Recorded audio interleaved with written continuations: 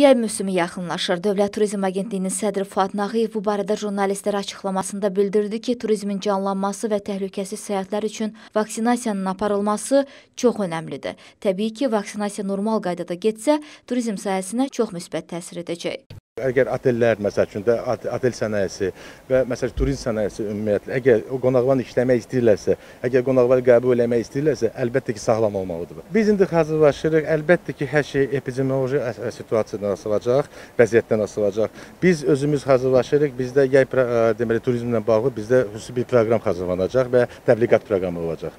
Agentliyin sədri həmçinin bildirib ki, azad olunan ərazilərimizdə turizmin inkişafı ilə bağlı da artıq müəyyən konsepsiyalar hazırlanıb və ölkə rəhbərliyinə təqdim olunub.